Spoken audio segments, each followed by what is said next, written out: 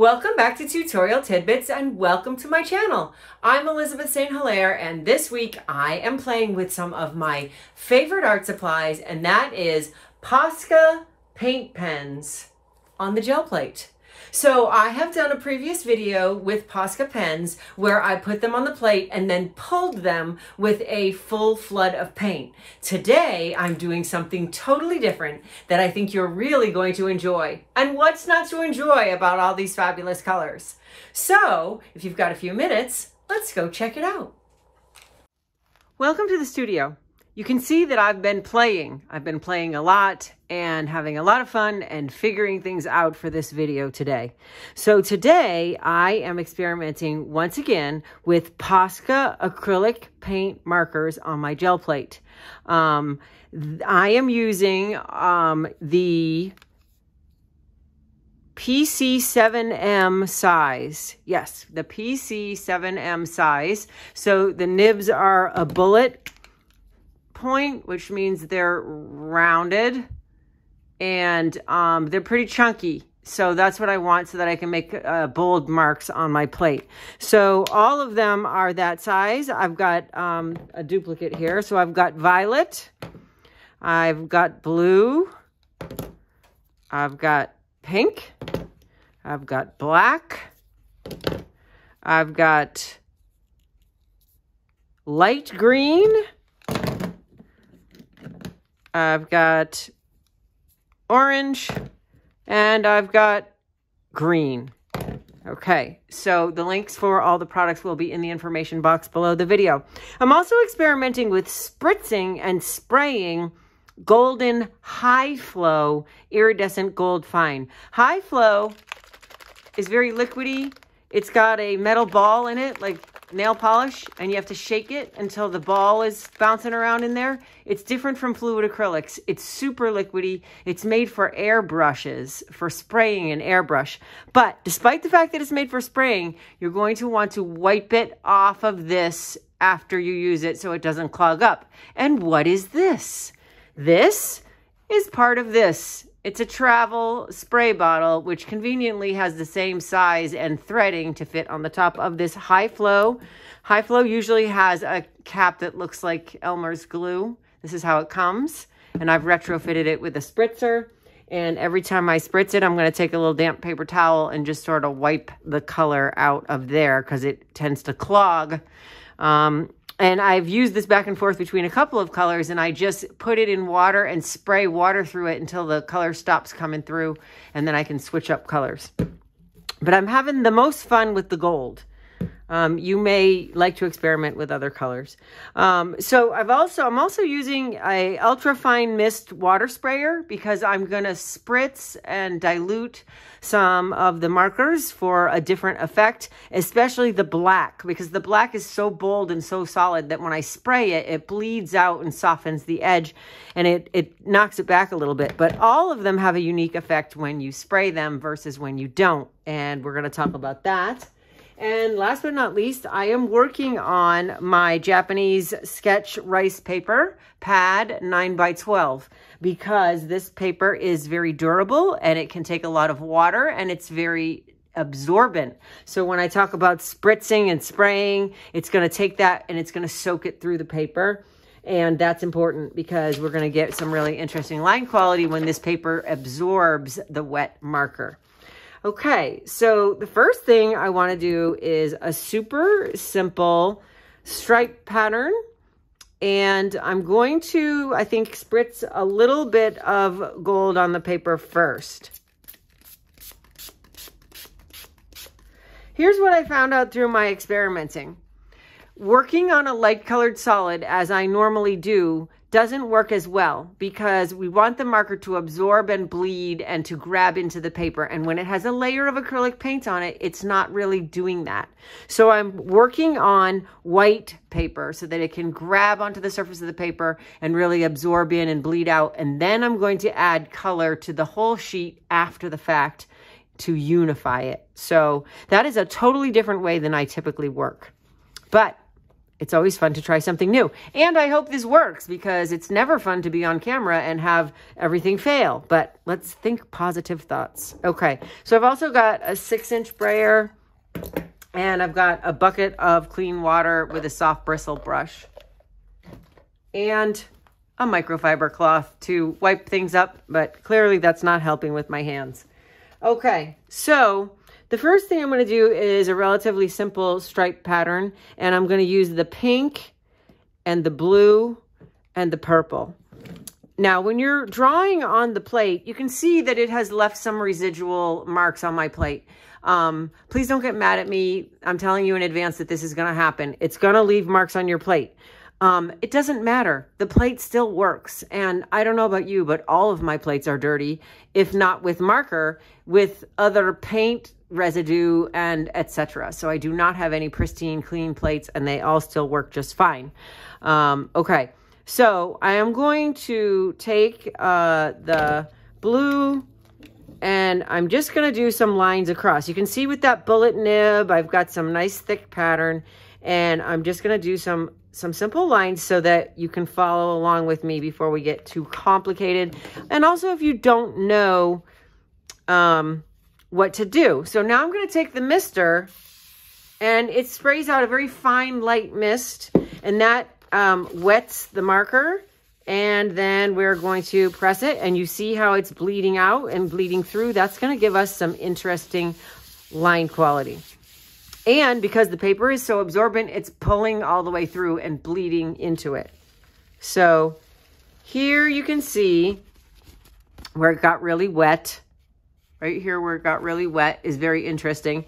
And you can also see that this indirect mark making has a line quality that is very different from directly drawing with the blue marker. Let me show you. So you can see that this has got some evisceration, some soft edges. But when I draw straight on here with the blue marker, I get a very different line quality. I get a smooth edge, solid line, whereas this is, to me, more visually interesting, and also this stuff when you get it wet. So the more water you put on it, the more bleedy, blurry it's going to get. But you're definitely going to get, with indirect mark making, you're getting a really, to me, a more interesting line here than you do with directly using the marker with that smooth, straight edge. Okay, so the next color I'm going to use is the pink. And I'm going to do the same thing. We could add some wiggle to the lines, but for the most part. And we want to make sure these markers are nice and juicy, so we're going to activate them by pressing the nib down onto a piece of paper. We're going to press down like this, and that gets paint to flow into the tip. So we want them to be nice and juicy. So we're going to then, there we go. And we're going to make some more lines, this time a little wiggly. And these lines are going to overlap my blue. I'm going to spritz this a little bit more with my fine mister. And we'll see if we get a different line quality here. So I'm going to press that. That's the pink. And we're going to pull that up. And sometimes I'll just flip it over and see if there's any left that I can grab on in the opposite direction. So you can see the pink is soft edged and bleeding a little bit. We could have sprayed it more. I love that. Okay, so the purple is next. And in keeping with the horizontal lines, just to keep our first pattern simple. Also, you don't have to cover all of the plate. You can just do a few like that. And again, spritzing and printing.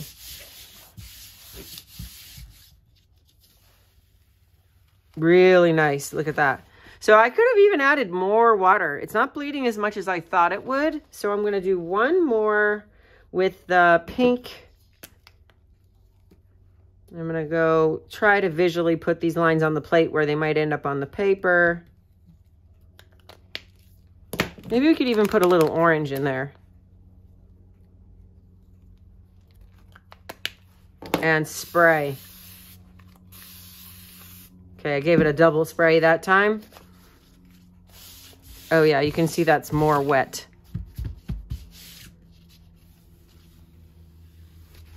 There. Beautiful. My orange intersected with my purple and made an interesting brown. What were the odds of that they were going to line up perfectly?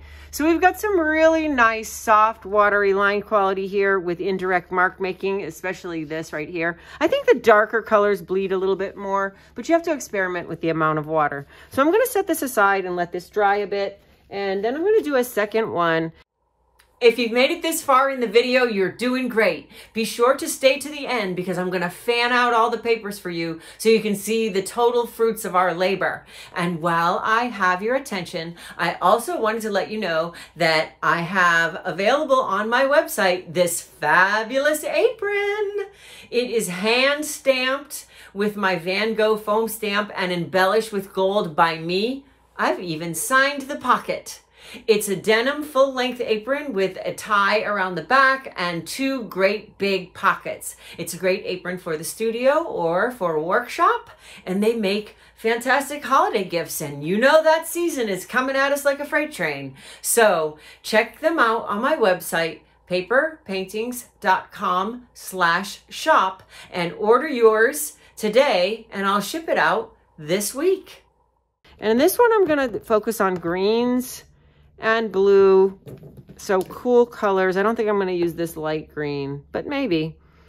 So greens and blues and black, because I want to show you how the black really is bold and bleeds. That may not be your cup of tea, especially I wouldn't put that in my pink palette, but it's good with darker, heavier colors. So let's start with the purple, and this time I'm going to do sort of what I call like a graffiti. So I'm just going to sort of scribble. And this paper is going to have like a graffiti effect. So again, I need to activate my tip a little bit more. And here, I'm just doing some scribbling. Another fun thing to do with the bullet point is some dots, dabbing dots. And then spray. And this time I'm going to start with just a sheet of paper without the gold spritz on it. And you can see that water activating the paint pen and pulling it through. And here we're getting some beautiful soft line quality with the marker. And I'm going to flip it. I probably won't be able to get anything, but you can really see that softness of the line quality with the indirect mark making. Okay, so my next color is going to be the blue, and I'm going to go sort of vertical so I can go across some of those patterns. And again, I'm just making random. This is my graffiti. I like a little straight line. I like a little spiral. I want a couple of circles. Whatever comes to your mind. You can keep it simple or you can make it more complex. Spraying that and press.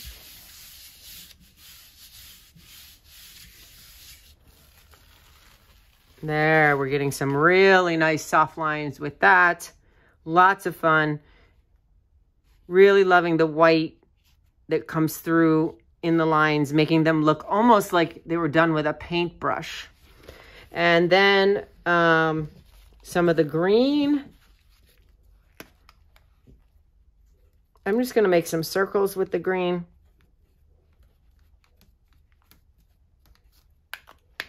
And I'll use the light green as well.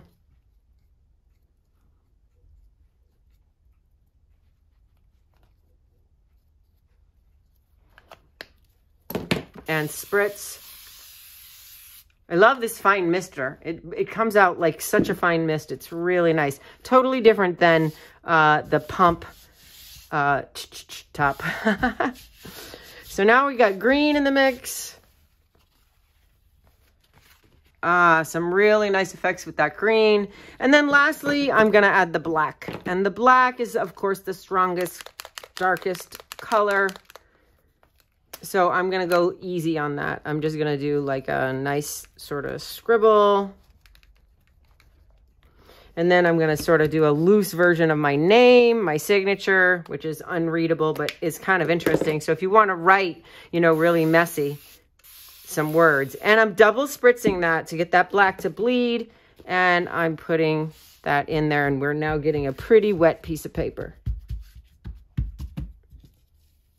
and pull, and look at that. Oh my God, look at the beautiful line quality of that black with the spritz on it. Wow. And how it contrasts with that bright blue is really nice.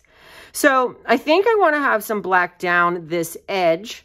So that's when I'm going to come in here and just do some little stripe marks, because I want to pull some of the pattern out to the edge. And again, I'm going to spritz that and print. Ooh, that one got really wet. So here we get some real painterly quality right here in that corner with all that moisture. Okay, so we're going to let this dry and come back to the first one. And now with all this stuff that's on here, what I like to do is pull a print. So I'm going to just use some Titan Green Pale because it's a nice light neutral color. And I'm going to roll that out. And the reason why I'm pulling the print is it's going to clean my plate basically and give me another sheet of base for collage paper. So I'm just going to take my sturdy rice paper with the smooth side down. You can feel the smooth side. Even if you take it out of the pad and it gets turned over, it's very easy to feel the smooth side. And this should be an interesting, ooh, look at that. And it's also pulling pretty much everything off the plate. And there I've got a beautiful cleanup sheet with all my residual marker. How beautiful is that? That's a bonus. Okay. So now the next thing I'm going to do is to take that first sheet with the stripes, and now I'm going to spritz a little bit of the gold over it. Where did the gold go? Here we go. I'm going to spray just a little bit. I don't want to do too much, but adding a little bit of bling to that now back on top is nice. And don't forget to wipe out the tip of the nozzle. And then what I want to do is to soak some, or to put some color over the whole thing to sort of unify it. So I've got a previous print here that I did, and you know you can never replicate anything, but I'm trying to remember how I got this green in the background with that pink and blue standing up off of it so nicely. I didn't soak it from the back, so I may have done this, who knows? I've been working a lot out here, so let's see. All right, so I'm going to take some turquoise phthalo, and that's what it looks like, and put that on top. I'm going to roll that out in a nice thin layer and print that on top. I think that that print that I just showed you, I may have done the marker on top of the paint. We may be getting a whole different effect here. Yes, I just subdued all those colors. It's still cool. It's super watery and would be great for water, but you can see that this is clearly the pink is on top. So we can come back and do that. But look at how beautiful that gold spritz came out. So we're getting there. So this one, you can see that I actually did put the marker on top. So let's let this dry a bit, and we'll come back to this one, which is still not dry, but it's okay. So now for this one, I am gonna put color over in from the back. So I've got another one that I did with the graffiti effect, and I soaked the permanent green light in through the back, and then I printed green gold over the top. Now that green gold over the top does darken down the purple, so there may be a way to do both from the back, which would leave our colors more intense. So to get that color from the back, I'm going to use that water bucket and the water, and I'm going to try using it on the gel plate rather than brushing it. So I'm going to grab my phthalo green yellow shade and add it, and then take my wet watery brush and brush it over the plate. And I wanted to leave sort of some openings in it for the lighter green. So I'm just going to come in here with a paper towel and just kind of blot out some of it so I can have some openings for a two-tone green. Okay, so hopefully that's wet enough, and we're going to put it on the back and get it to come through. And this is what I was going for. These droplet effects are beautiful. And we could use a little bit more to come through. So I'm going to do that again, I think, on the lower corner. So don't want that. I want the permanent green light. And I'm going to put a little bit here. I'm going to put a little bit up there. I'm looking at my print and determining where I want it. And there. And then with a lot of water to get it to soak through. So that's cool. That's starting to look really kind of neat, like graffiti. All right. So we're going to let that dry. What a cool effect. And actually, I'm going to spritz a little bit of the gold on it. Just a little. And I'm not pumping all the way. I'm just dabbing it. And that's giving me these droplets more than a bright, fine spray. So you sort of have to play with your sprayer to get that. But I'm not depressing it all the way down. I'm just applying a little pressure because I found that I like the droplets more than the broadcasted mist. So you can see those little droplets that are in there are really cool. And this paper is taking a lot of water. It's damp, but it's still hanging in there. So let's see. Okay. So, and you can see that marker, the black, is really getting soft because it's probably still bleeding a little bit since the paper is so wet now.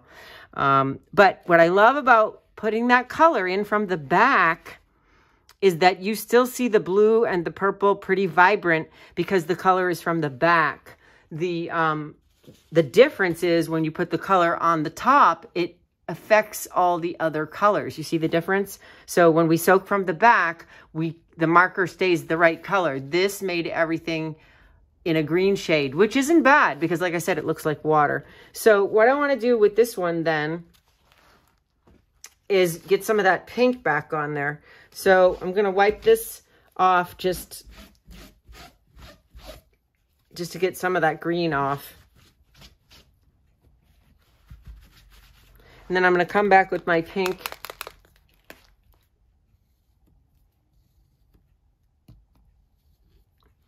The stripes again. And the blue.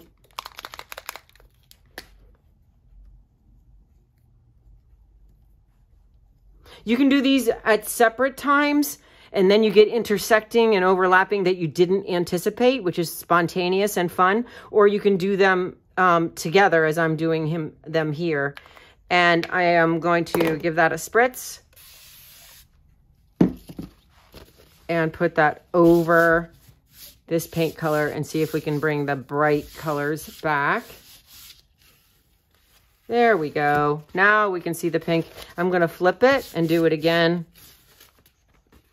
And now we can see the pink and the blue. I really like that, and I really like the pink, so I'm going to add some more pink to this whole mix.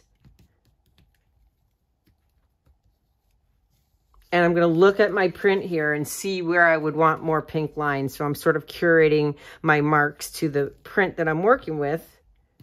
And make sure it's juicy. So you want to depress that tip.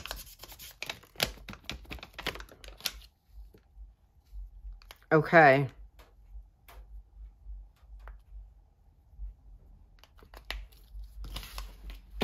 And now we're going to take this print and add the pink.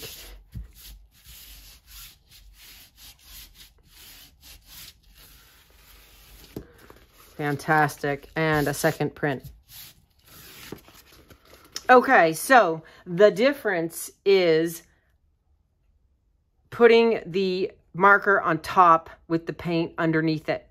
I think it stays more vibrant when you don't spritz it if it's going over color. Or there's a combo. You just sort of have to play with it. It's really soft and painterly here, though. I'm really liking the way that came out. And I'm going to do a little bit more of the blue as well. No, I'm going to do a little purple. Why not? We're in the blue-purple family.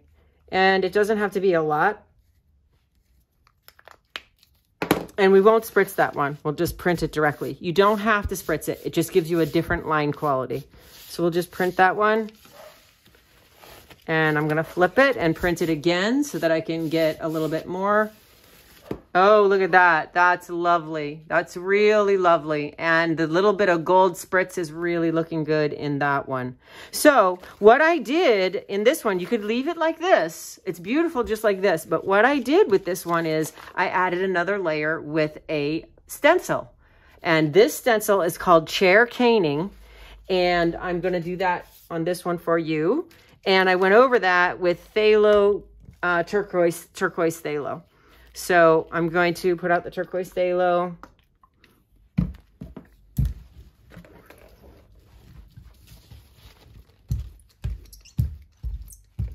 And then I'm going to put the chair caning mask, it's actually a mask, into the plate. And then I'm going to print.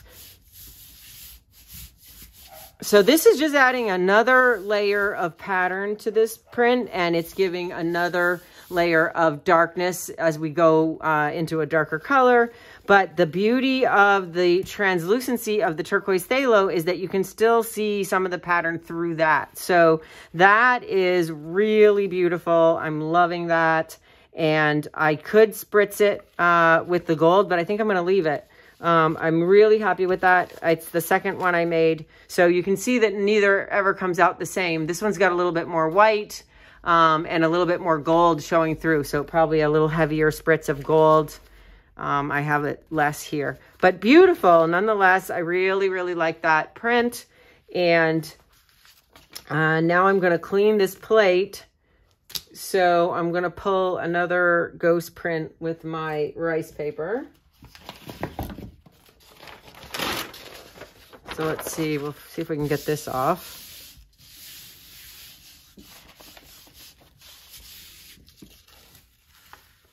Oh, wow, that's so much fun. Look at that. That's awesome. And we've got some residual here left. I think we'll be okay, though. So the next one is, I was inspired by this graffiti print that I made earlier today, and that is what we are going to be doing with this one. So the next effect is the green gold, which was the lighter color, which is why I dabbed up some of that permanent green light to leave openings for the green gold to come through. So now I'm going to flip this over just so that we don't get that turquoise phthalo affecting my green gold, because I want this to be light and bright. So green gold is a nice, vibrant, light, yellowy gold. I mean, yellowy green. So I'm going to get my wet, watery brush, and I'm going to put that over here. And the thing that's kind of neat about adding that water is with green gold is a very thin color. So it does different things than the permanent green light did. It really beads up because it's already a very thin color. So I'm just going to brush this. Try to get some of it smoothed out, and then print. And you can see that beautiful beading up, and it's coming through the little openings, and that's really looking good.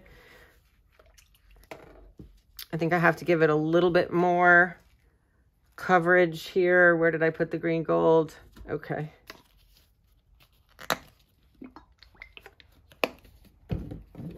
This time I'm going to brayer it.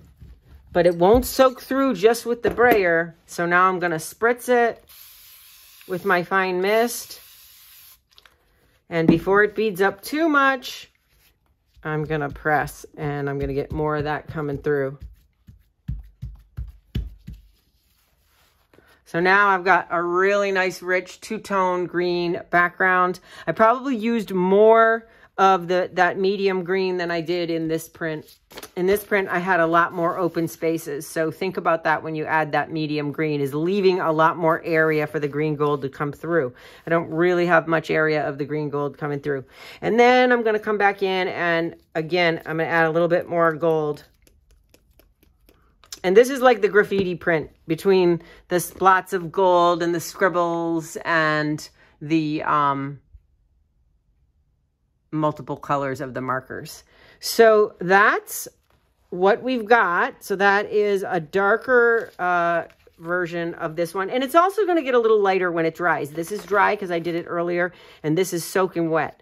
So it will get a little lighter when it dries. And then, so that's like my graffiti style print, those two.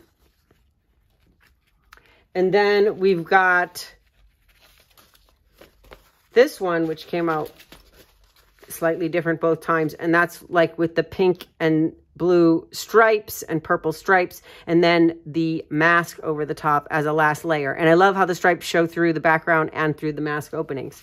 So that is playing with the Posca acrylic paint markers and the fine mist of water on the gel plate, and then also adding my retrofitted spritz of golden high flow acrylic, and just changing your pressure on the nozzle to get splatters or a fine mist spray. The fine mist spray, because gold is slightly opaque. The problem with the broadcast fine mist spray is that it obliterates a lot of your pattern. It just gives you this gold sheen across the whole thing.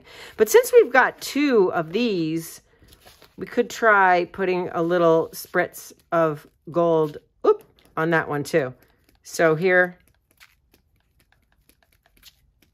that's the effect I'm going for. And also, if you think it's too much, you can take another print and put them together, and that'll pick up some.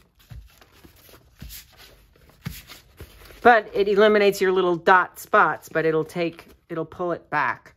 So there you go. So some beautiful effects with the Posca paint pens.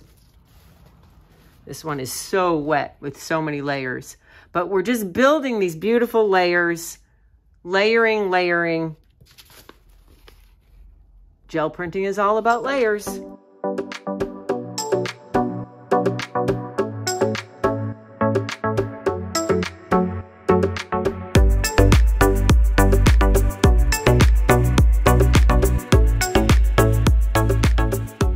Well, that's it from here this week. I hope you enjoyed the Posca paint pens on the gel plate as much as I did. I hope you enjoyed the effects, and that you know that there are a million different solutions and a million different results that you're going to get from the same process. So I was out there for hours making papers, and some of them were fantastic, and some of them were mediocre, and some of them were terrible. But there's nothing that a stencil on top cannot save and revive. So don't ever throw a piece of paper away. Just keep adding more layers and layers and layers, and ultimately you'll come out with something fantastic. Thanks for being here. Happy Friday, and I'll see you back here next week.